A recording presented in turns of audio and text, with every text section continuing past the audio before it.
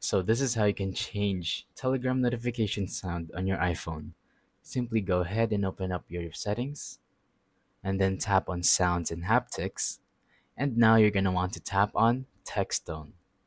Now, as you can see, there are plenty of different tones, whether it's alert tones or ringtones here at the bottom.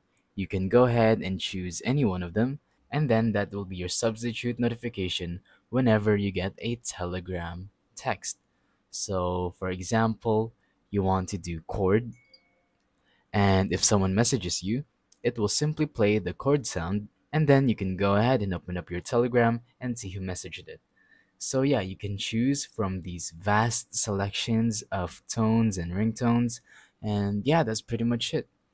Just simply go to sound and haptics, go to text tone, and you're good to go. So thank you for watching. Don't forget to leave a like, subscribe, and let us know in the comments if the tutorial worked or if you have any questions. Thank you and goodbye.